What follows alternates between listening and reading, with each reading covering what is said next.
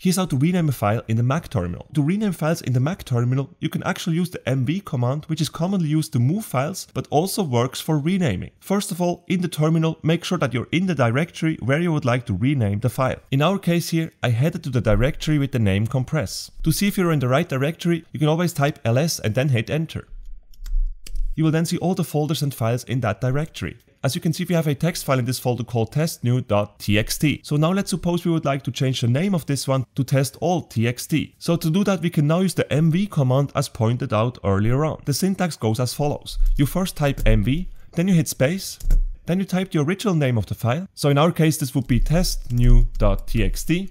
Then you make another space, and then you type the new name. As I just said, I would like to change the name to testall.txt. So we simply write that now. And then we hit enter. We have now successfully renamed that file. To double check, type ls again, hit enter, and as you can see, our file is now called testall.txt instead of testnew.txt. So we successfully renamed our file. Now last but not least, you don't necessarily need to be in the same directory to rename a file. If you're not in the same directory to rename a file, you can use this syntax right here.